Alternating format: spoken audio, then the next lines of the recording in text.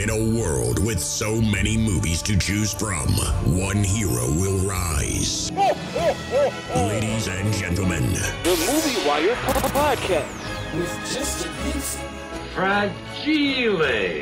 It must be Italian. I'm Buddy the Elf. We're gonna have the happiest Christmas. Merry Christmas, you filthy animal. And a Happy New Year. Oh my God, I shot my eye out. I give you the Griswold family Christmas. I say bah. Humbug.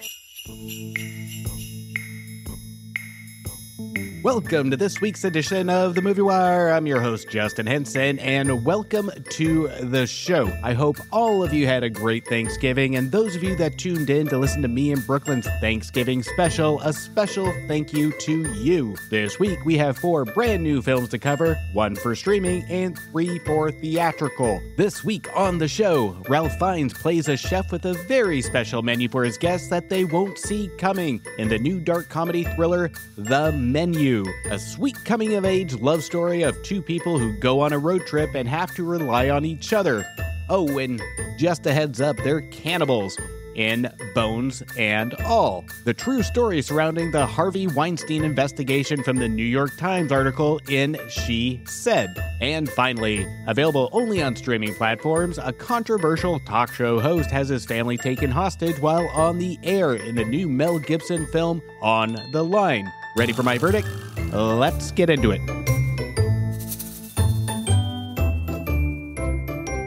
A young couple travels to a remote island to eat at an exclusive restaurant where the chef has prepared a lavish menu, with some shocking surprises in the new horror thriller, The Menu. Get everyone? Easily. 12 customers total. How do they turn a profit? $12.50 a head, that's how. What, are we eating a Rolex? It's one of his classics. You have to try the mouthfeel of the mignonette. Please don't say mouthful. Tonight will be madness. Welcome. We'll endeavor to make your evening as pleasant as possible.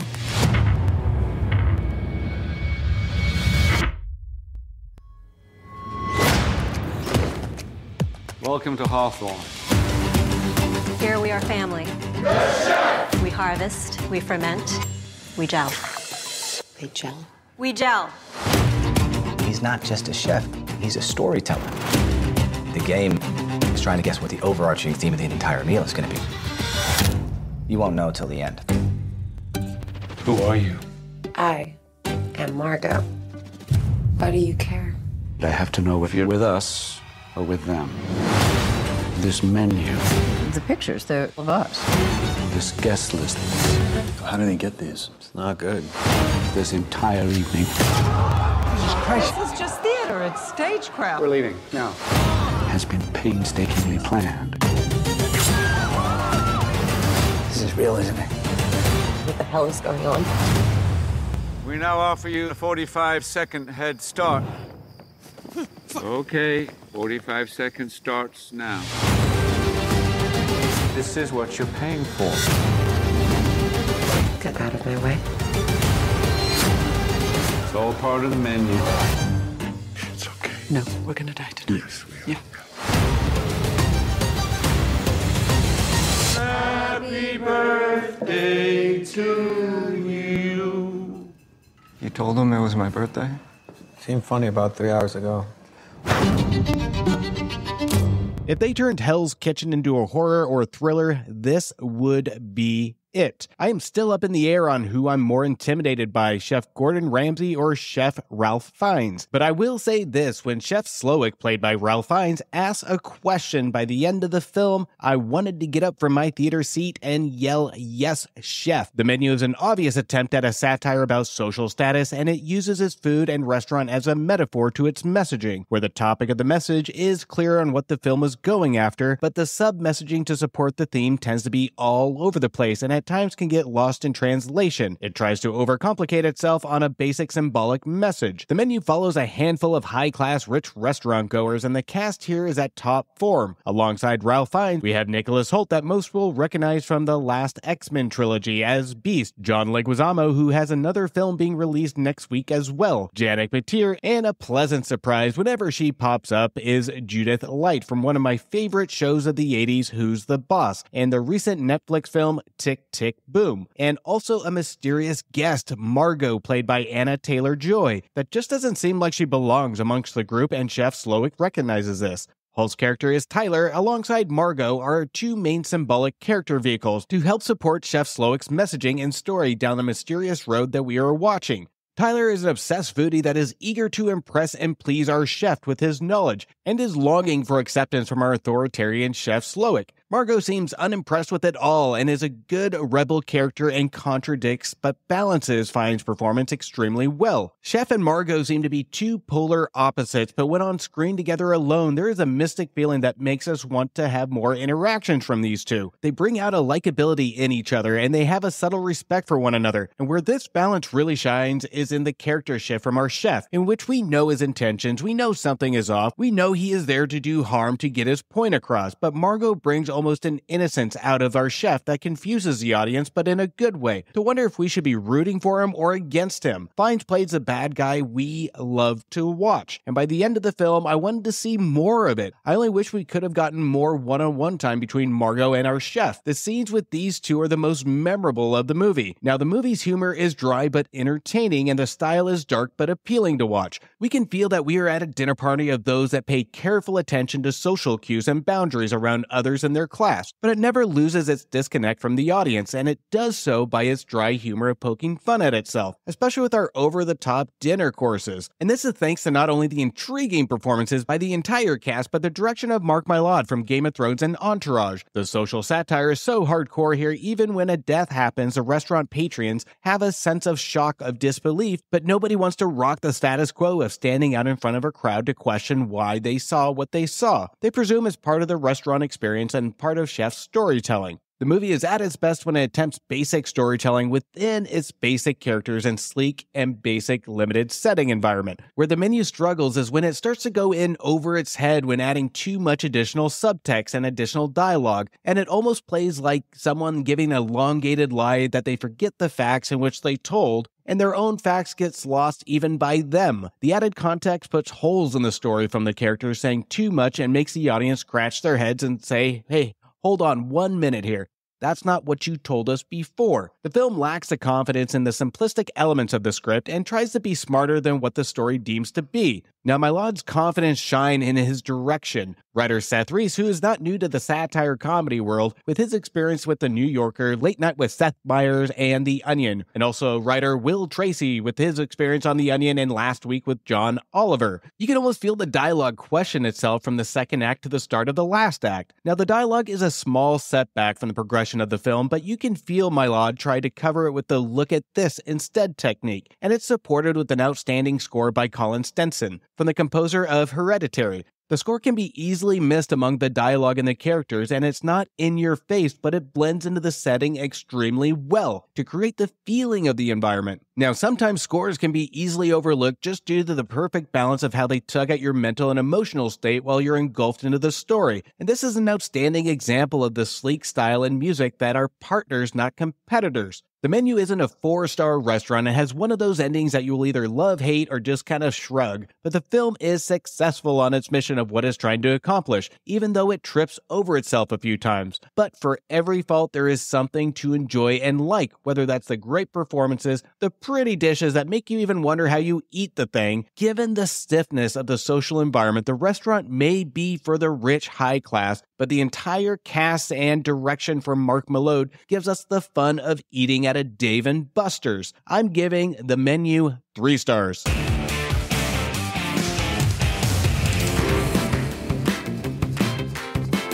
Now, before we get into the rest of the show, don't forget to check out my reviews for movies that just hit streaming and are available to rent or buy now, including a film that's impossible not to smile at in Lyle Lyle Crocodile, which sang its way to 3 stars. A film you definitely won't be smiling at when you leave the theater, but on purpose in the horror film Smile, which received 3 stars as well. Dwayne Johnson joins the DC universe in another disappointing DC film in Black Adam, in which he couldn't even use the powers of the gods to push it past 1.5 stars. And finally, Viola Davis gives a performance of her career in The Woman King, which received 3 stars. You can find those reviews on my previous episodes, and just a reminder, if you haven't yet, make sure you hit follow or subscribe and leave me a review on Apple Podcast. And make sure you follow me on Instagram, Twitter, and Letterboxd at Movie Wire Show. Now, on the Thanksgiving episode, I let everybody know I would be appearing on the Casting Views podcast with Dan and Lou. That episode is now live, and let me tell you, this is one not to miss.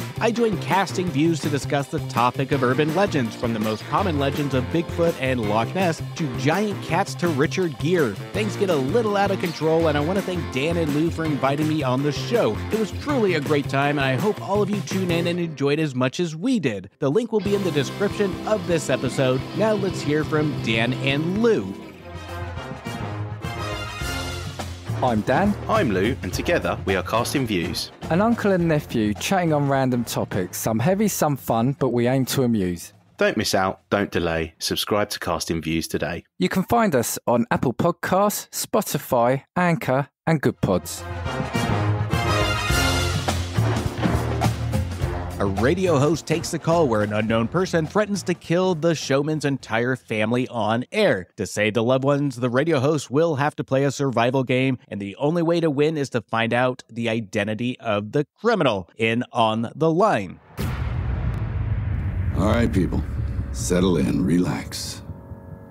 Give me a call. This is On the Line. Are you ready? I'm always ready. We're expecting your calls. Talk to Elvis live on air and tell him about all of your issues and problems. If it isn't the greatest radio host. Okay, we got Gary on the line. What say you, Gary?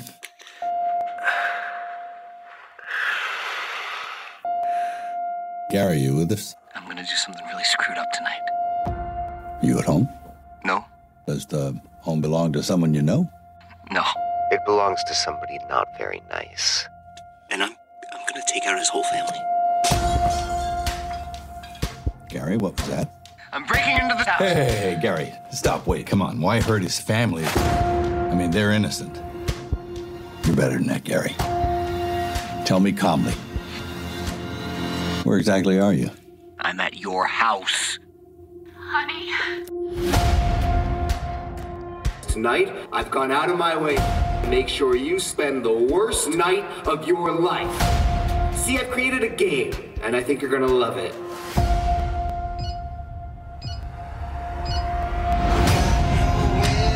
This can still end well.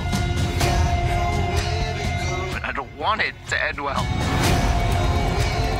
I don't want to die here.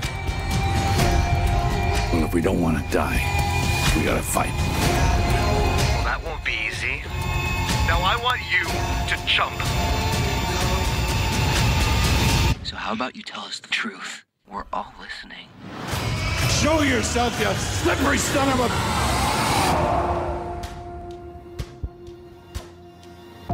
Now, before I get into the rest of the review, I just want to state there are a handful of films that I can say that the ending totally discredits the work of the rest of the movie. Usually I can pick pieces that the film does well and just ignore the climax. This movie's ending, I just can't get out of my head. And I actually broke out an online thesaurus to make a list of words that I could describe my feelings towards this ending. And here are just some of my favorites. Loathe, abomination, painful, disgust, despise, excruciating, agonizing, yucky, unacceptable, and my usual go-to of just plain awful. And it got to the point I wanted to take my hatred out on the climax on the rest of the film. I had to take a day to just gather my thoughts and take a breath and tell myself it's just an ending to a straight-to-streaming movie. And I almost didn't include this movie in the show just out of pure spite. Part of my frustration with the climax is that the film wasn't a masterpiece by any means, but it was truly entertaining for what it was. And I was actually enjoying myself for the most part. And I truly think that writer-director Romuald Boulanger thought he was being more clever for his own good, and it was hands down one of the worst endings I have ever seen in film. Now, with that out of the way, I have vented my frustration on the climax. This is a film that is pure definition of turning off your brain and ignoring all thought and logic. If they had film police, they would be handing out tickets left and right during this movie. Mel Gibson plays Elvis. Yes, our main character's name is Elvis,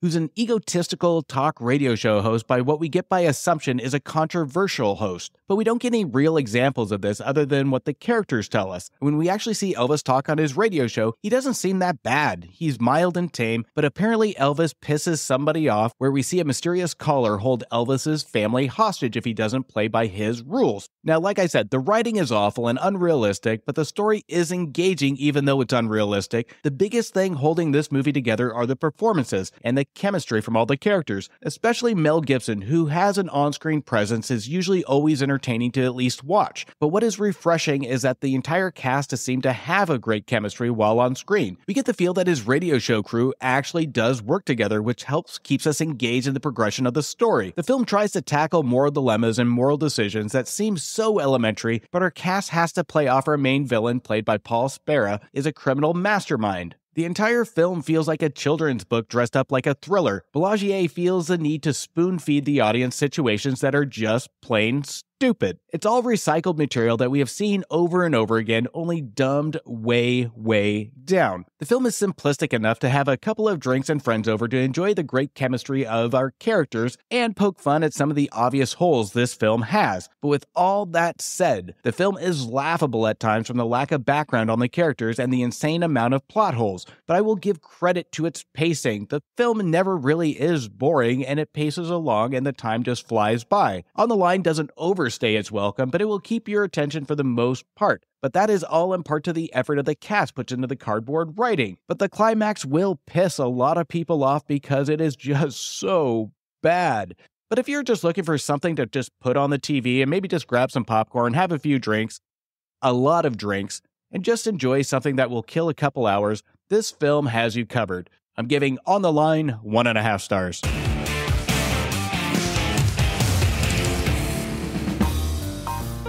Now I'm going to do something a little different this time around. I try and limit the amount of breaks from my reviews, but I couldn't contain myself, and I have to bring up something that I'm extremely excited for. And I'm very excited for these two lovely ladies. Karen and Ann, my good friends over at the Sugar Coated Murders podcast, have released their very first book called Click, Click, Click. I picked up a copy, and I have to say, this is a book you won't be able to put down. So if you haven't listened to the Sugar Coated Murders podcast, I will put their link in the description, as well as a link to their brand new book that's available on Amazon right now. Pick up your copy today.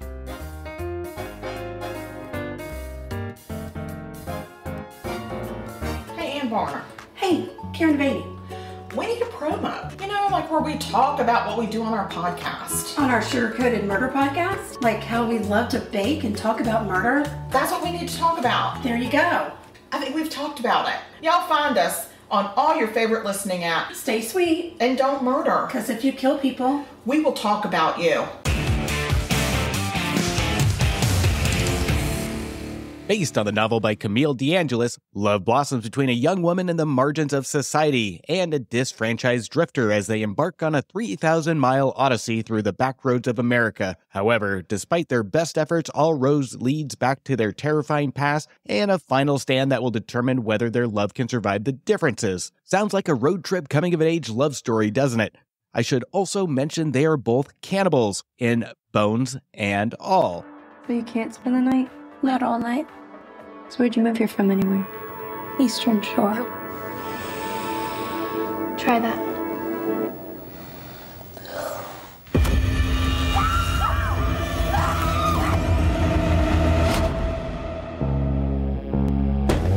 Dad! didn't. When the cops get here, you have to be good and gone. I can't help you anymore. I know it's not your fault. You were born this way. You ate them. I believed you had to. I don't know why.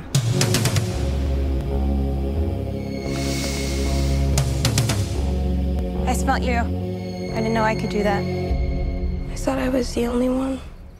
I don't want to hurt anybody. Famous last words. Are there lots of us? I don't actually meet many others. Why did you offer to bring me along? You seem nice. I am nice. I came looking for you. I smelled you. You can smell me half a mile away. Can you do that? Not that far. I got rules. Never, ever eat an eater. I thought you might be hungry. For hens? No. Who lives here? Is there someone dead up there? I'm not gonna be like that. We don't have many options. Either you eat, you off yourself, or you lock yourself up in there. We're dangerous. One of us? Chicks teach me how to smell other eaters. But we can hurt one another just as bad. Go. It's too much. We gotta do this. We have to do it. You've been following me. And we got unfinished business. You don't think I'm a bad person.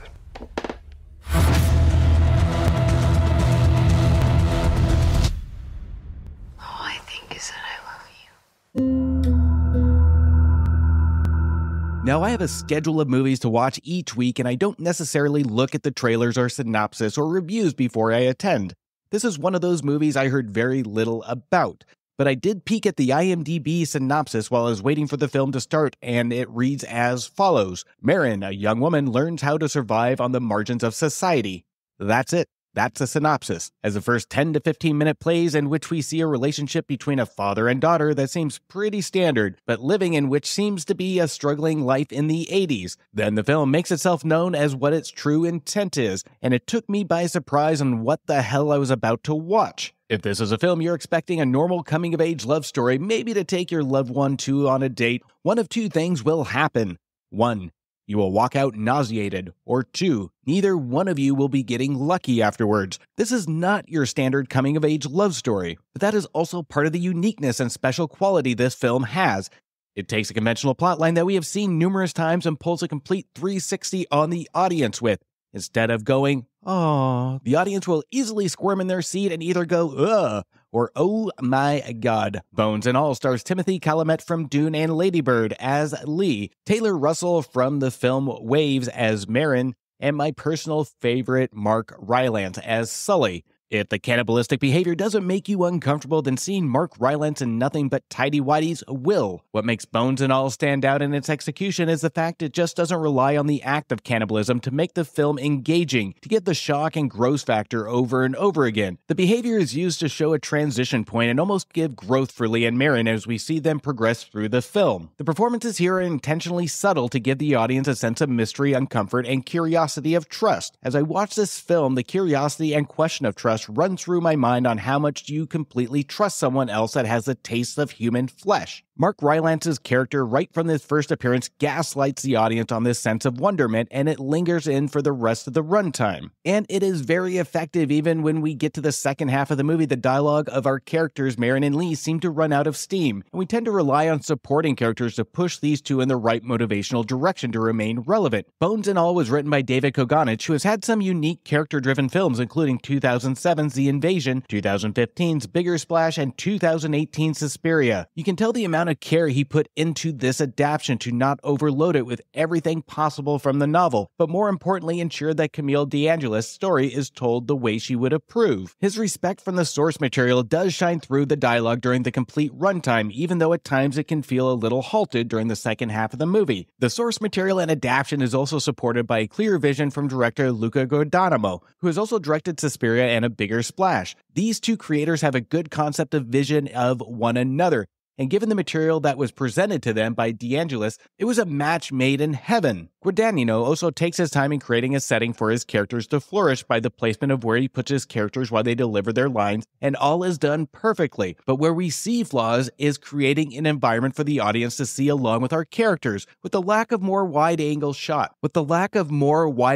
to really take in the environments of which our characters are facing. And when he does give us some of those wide-angle shots, they are brilliant, but the film needed more of them. This would have also added to the topic of trust by having the audience give a little bit of distance to sense more of the full body language from our main couple. Now, there are a lot of mistakes our couple makes in the film that do bring up a lot of questions, mainly surrounding the how. How have they not been caught? How do they clean up the mess? How are they so confident to drive around with blood all over them? The film steers away from even going into the discovery of these topics, but they linger during the movie as a mental distraction. The film is daring and brave to tackle such material, and while respecting the original source material, the characters give a true understanding of the material by giving us some unique performances, but at times can run a little stale. But the mystery that the film surrounds itself with, not giving into temptation to just giving us the shock and awe factor, there is enough here to keep an audience on its toes to truly wonder where the story is going to take us. Along with the squirming in our seats, not just from the cannibalism, but from the performances, the film will truly not be for everyone, especially those that go into the film looking for a true romantic love story. But by the time the credits rolled, I really did appreciate the patience from the creators to create something a little different with the great execution of an adaptation that could have gone south really quick. I'm giving Bones and All 3 stars. It's so hard to keep track and even have time to read all the trending topics on the web. Now there's a new app to help with all of those problems. Newsly is an audio app for iOS and Android. It picks up web articles about the most trending topics on the web at any given moment and reads them to you in a natural human voice. For the first time in the history of the internet, the entire web becomes listenable. Browse articles from topics you choose and start playing. You can follow any topic as specific as you like, from sports, science, to Bitcoin. You can even follow Kardashian. It will find you the latest articles and read them to you out loud. And guess what? They have podcasts as well. Explore trending podcasts from over 50 countries. The Movie Wire is now a featured podcast on the Newsly app. Download and use Newsly for free now. The link will be in the description of this episode. You can also use one of my promo codes that you will find in the description as well to get you a 1-month free premium subscription. Stop scrolling, start listening, download Newsly today. Based on the New York Times investigation and the book She Said by New York Times reporter Megan Touet and Jodi Kantor, they break one of the most important stories in a generation, a story that helped ignite a movement and shattered decades of silence around sexual assault in Hollywood, in She Said. Why is sexual harassment so pervasive and so hard to address? Let's interrogate the whole system. Hi, my name is Jodi Kantor. I'm an investigative reporter for the New York Times. What have you got? I was told that the wrongdoing in Hollywood is overwhelming. I don't want to be quoted. Period. Understood. In your previous stories, how did you persuade women to tell you what had happened to them? The case I made was, I can't change what happened to you in the past, but together we may be able to help protect other people. The truth, basically. What is it exactly that we're looking at here? These young women walked into what they all had reason to believe were business meetings. I can still see it, the hotel room, the floor plan. He kept trying to touch me. I asked him to leave me alone. Instead, they say he met them with threats and sexual demands. I was young, scared. Hi, we're from the New York Times. I believe you used to work for Harvey Weinstein.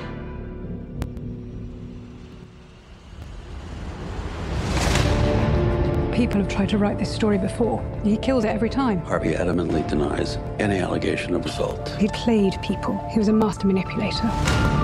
Will you give me just one chance to talk to you? Are you sure that this isn't just young women who want to sleep with a movie producer to try to get ahead?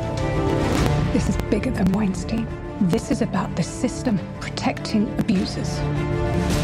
The women who receive these settlements, they can't speak out. They'll be sued if they do. But if someone could speak freely about the payouts... What payouts, John? You have to imagine that every call you make is being recorded, and you're being followed. Can you imagine how many Harveys there are out there? You want to get me killed? Do you wish you hadn't signed up for this story? Do you? No. The only way these women are going to go on the record Is if they all jump together. We're all here, Harvey. Who have you talked to? I have 3 daughters, and I don't want them to ever accept abuse or bullying. I'll go on the record. Go write. It's time to write. this is all going to come out. I was silenced. I want my voice back. The film should have been named after Joe Friday from Dragnek's memorable line, "Just the facts, ma'am." Now, I've stated recently, I have a lot of problems with films that are based on or inspired by. These films have their problems of over-dramatizing events. This film will not be a victim of that. She Said almost feels like sitting across from a lawyer for its entire runtime, and that's not necessarily a bad thing. It is as true as you're going to get trying to stick to just the facts. And at times, this will hold the film back. Now, I'm not going to lie. I was looking forward to this movie just out of pure vengeance. I wanted to see the portrayal of Harvey Weinstein squirm. I wanted to see his face as he faces these allegations. I wanted revenge from this movie for these women that he victimized. But that's not the film I got, and rightfully so, and understandably so. And as the film goes on, I can appreciate to an extent that this isn't a film of vengeance or revenge, but rather the story of brave women that stood up for justice and having their story told. And I can appreciate that. But this film also has a responsibility to its messaging that it's trying to portray. The film states on numerous occasions that our reporters, Megan Touet and Jodie Cantor, played by Carey Mulligan, and Zoe Kazan, wanted to get this story out to ensure that the disgusting acts stop and so it won't happen to anybody else. This film had an opportunity to show and demonstrate the examples that our brave reporters showed through visuals and a retelling of the story, to inspire those watching to stand up for those that mistreat, harass, and sexually assault and try to use their power to justify why they can. There will always be an individual that has the mentality to show why they can, and that's not just the disgusting Harvey Weinstein, and this film has an international audience to tell its factual story and give it meaning. And it gives these brave women's stories a chance to inspire those that are afraid to speak out. While She Said runs like a pretty cut and dry, straightforward, accurate tale of events, there's no edge, there's no well-deserved time spent with any of the characters to truly feel the emotion from any of the characters in which we should. And that includes our two reporters, Megan and Jodie. And though the performances are solid here by Mulligan and Kazan, there is no true knowledge and motivation. There is no true origin stories of these two on drive within the story. But the film sticks to the source material by Touet and Cantor to just stick to the facts of the events of what transpired with the Weinstein investigation. And again, I can appreciate the factual awareness of this story, but this movie could have been so much more if it just slowed down to realize that there is so much more to discover within its factual characters to ensure a meaningful message gets across. But it is too concentrated on integration of more and more and more women involved, and it gets to the point where the transition and editing becomes so repetitive where it's easy to lose one's attention span and remember the women involved, and that loses meaning from the bravery these women came to face by telling their story. We want to remember, we want to know their story. With so much loaded in this with a little focus, it becomes harder and harder to remember and keep track. I do applaud Ashley Judd and Gwyneth Paltrow, who appeared in the book and the film, to give their accounts of what happened, especially Paltrow, who was one of the first to come forward to speak against Weinstein to help ensure change in Hollywood. And in complete fairness, this was a difficult film to make and probably a difficult book to actually write. In no way, shape, or form will either give the stories justice to what the women actually went through. And you can tell the material was obviously written by reporters because that's the feel we get from the movie. It feels like we're watching a 2-hour breaking news story. But the direction is also the big part of the problem here. The film was written by Maria Schreider, and this is her biggest film to date to direct. And what is really lacking is a sense of tension and emotion from its cast. The ensemble feels more like robots. It's like when you call customer service and you tell them there's an issue, it's always a robotic, unsympathetic, "I'm sorry to hear that." There's a scene where we see the New York Times interact with Weinstein in person. That could have given us a looking glass into the evil of which is Harvey Weinstein. But the film steers away from hearing from Weinstein, and we barely see or hear from him in the film. Again, I can respect the intent of not featuring him completely in this film and to focus on the New York Times story and the bravery and pain of the victims, but then the film steers away from even getting to know these brave women. Walking out of She Said, I didn't feel like I gained anything for what I already felt about the Weinstein investigation. It was fascinating to learn some things that the media didn't cover during the Weinstein investigation, and the film has all the right intentions but lacks focus on the actions and consequences of Weinstein and doesn't give more credit to the bravery in victims' lives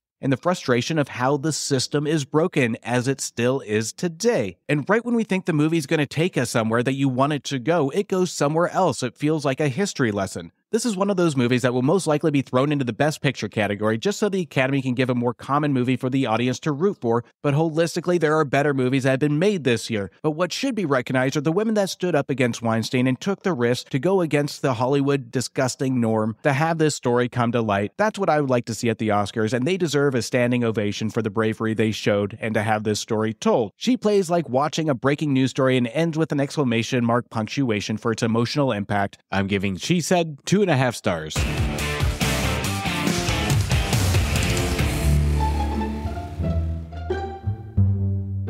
And that's a cut on this week's edition of The Movie Wire. I want to thank you all for your support and thank you for listening. You can also show support by following me on Instagram, Twitter, and Letterboxd at Movie Wire Show. Until next week, do me a favor, make sure you stay for after the credits to show your respect for those that put their blood, sweat, and tears into making a feature film, and make sure you support your local movie theaters.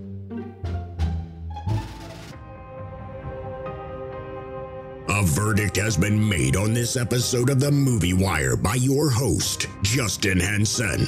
He thanks you for listening to the show.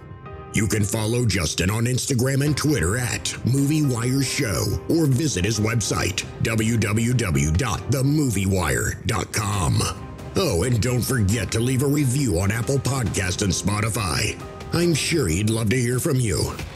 Until next time, we will see you at the movies.